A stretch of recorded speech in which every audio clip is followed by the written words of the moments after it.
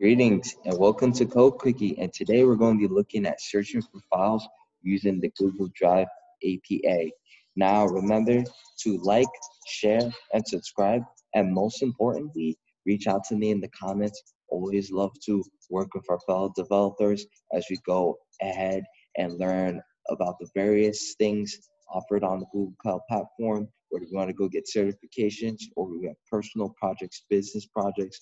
Always feel free, most importantly, to reach out to me in the comments. I love to help out any way we can, right? So quick overview for using the Google Drive API. Google Drive is for your average end user, likes to store their files on Google Drive. And in this lab, what we're going to be looking for is searching for files, whether we want to get a list or we want to get a list of specific files, and we're going to see how we do that today. So without further ado, let's set up this lab and get right into it.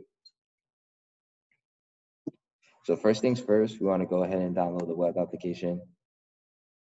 We want our web application to show up. We want to download this web application and open up the terminal to the root folder of the Angular app.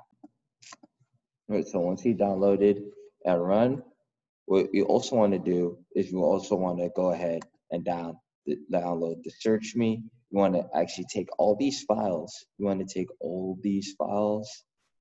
Let's go with the directory. We're going to take all these files here in the search me folder, download it, and then what we want to go ahead and do is we want to take it and upload it into our drive like so. As you can see, I have a couple of files here from previous labs that we did, but this is good when it comes to searching for files.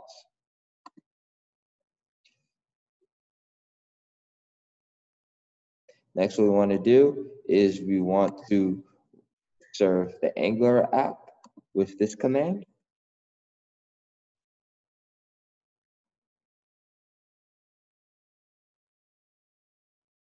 Then I also have the open flag here. Like what I'm going to go ahead and do is I'm just going to head over to the application.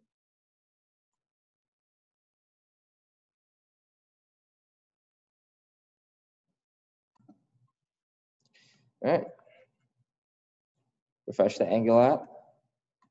What I'm going to do is zoom in there. That's the file icon that it's looking for. That's okay. Right. And now our app is loaded. So now what we want to go ahead and do is we want to head over to our search directive. And we want to paste out our access to our credentials here, right? And what we need for this lab is same from similar labs.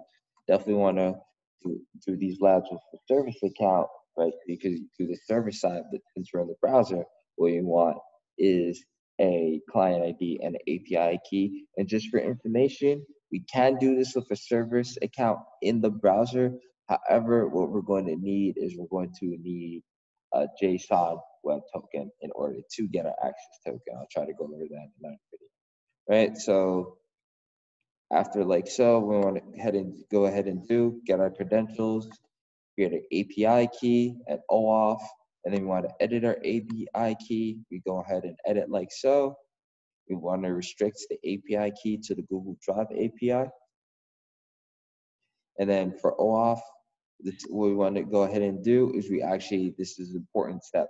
We need to actually provide the URI. So here, mine is localhost 8000. Put your localhost or the domain that you're using for your production project in that URI so that you can access Drive through the OAuth client 2.0 client.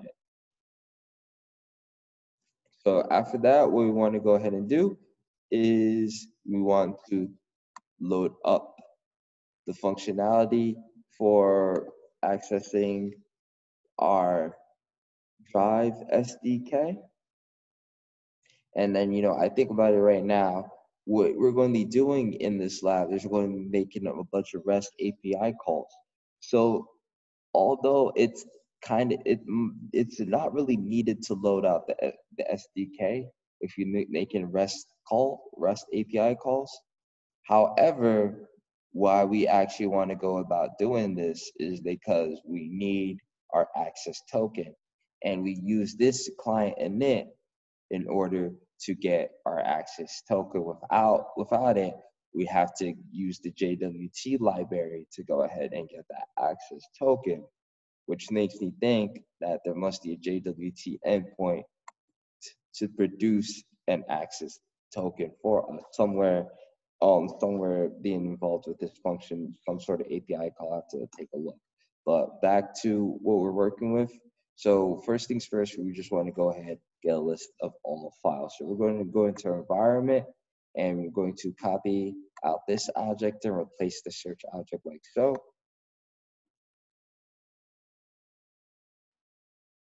And now we head back to our directive and we want to copy and paste this code. Right, and if you take a look closely here, it's a GET request to this URL. Right, so if I head back over to the app, click search now, right, this is the response body. This actually comes up in the body of the request. You can see if you take a look at that with the network, with the response, right, we see this is the response that we get, and this is the body here. Let's take a look at that in the console instead. We see that there are 16 files.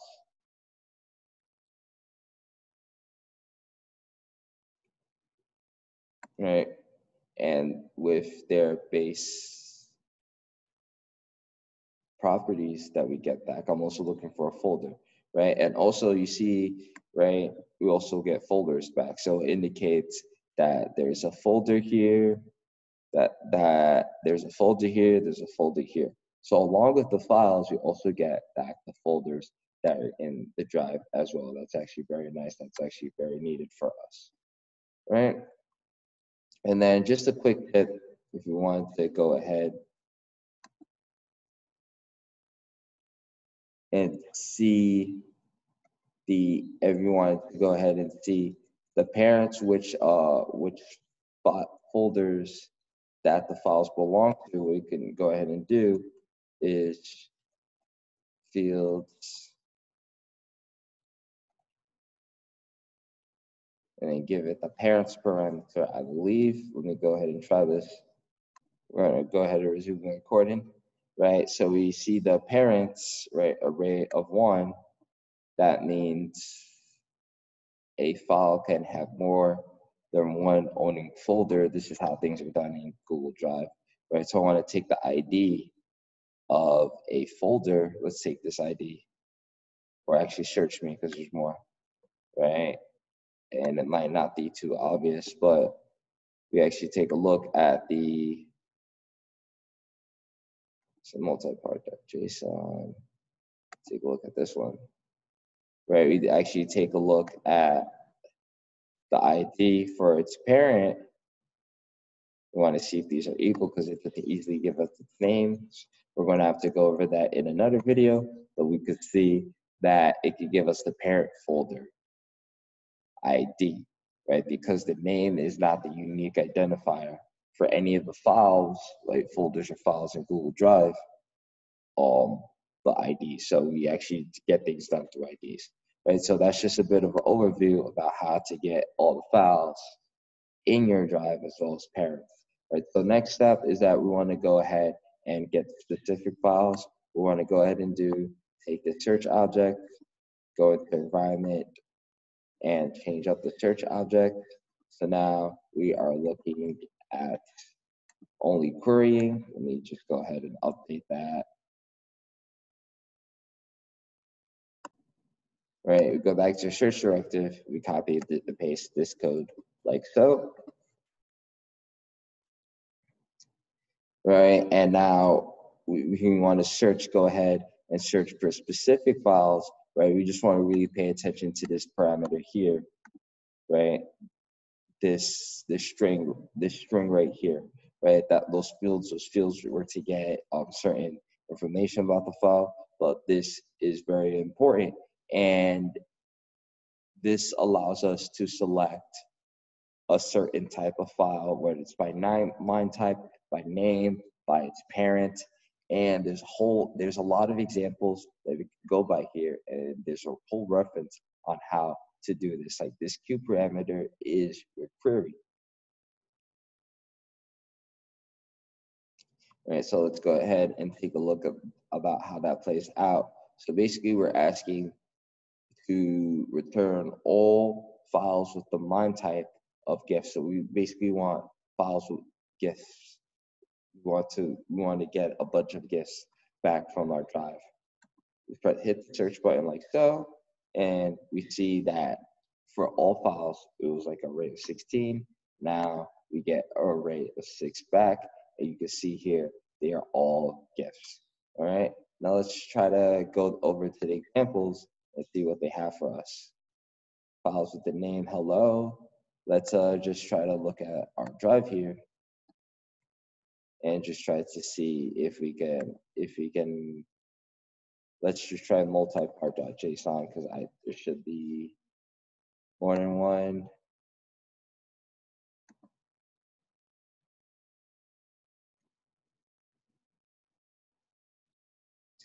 Part.json. Let's take a look at that.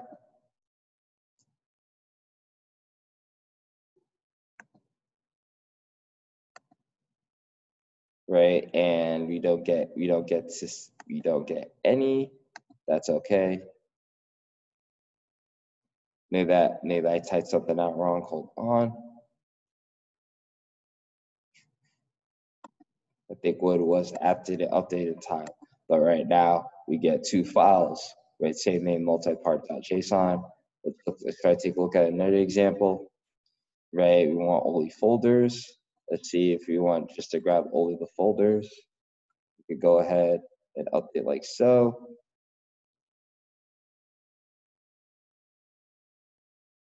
Just try to save it and run it one more time because the compiler moves actually faster than the update. So wanted folders. And now look at that. We get our folders like so. If we head back to our drive, folder 1 and search tree. So it's very nice. All right, and then let's take a look at another example. Full text contains hello.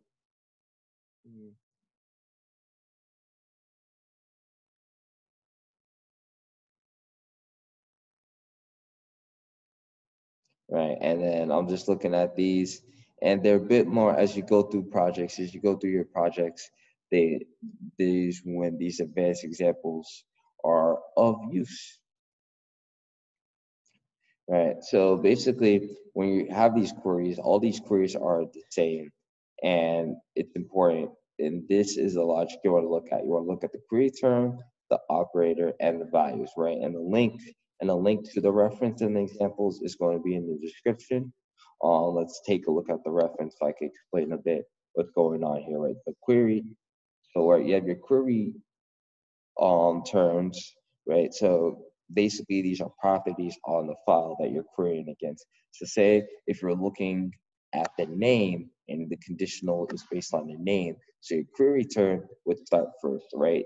MIME type, as you can see here, name, okay, these are properties on your file resource, which come up as query terms when you want to go ahead and filter in your search.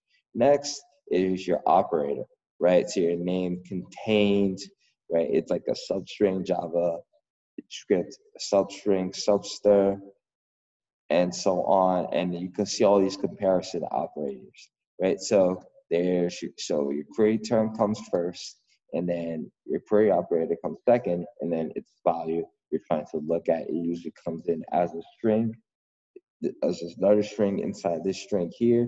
As you can see, asking about the MIME type is it a folder? Is it a Google Drive folder?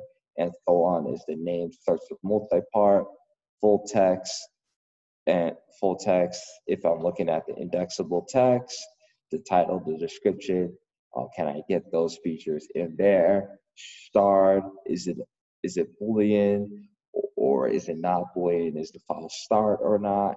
And so on. And so there's a lot that you could do here with the query terms, and it gets very granular with the reference and the examples that they give you. And another thing I wanted to talk about that's not here is the corpora.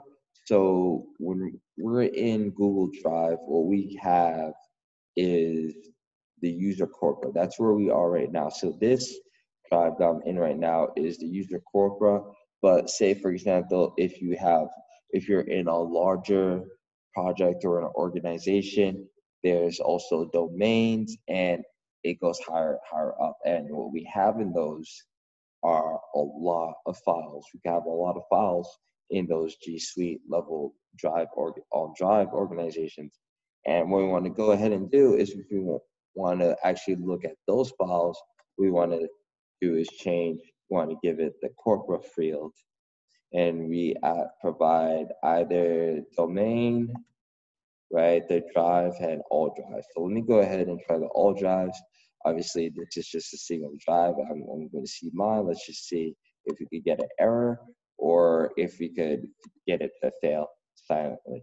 So let's just give us that. Let's just give us that argument. Refresh. Let me save. Let me refresh.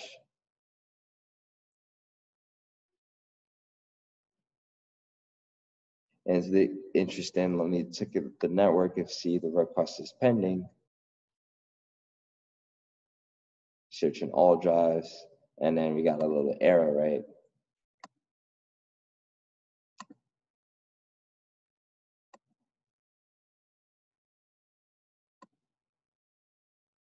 Include, right? So basically,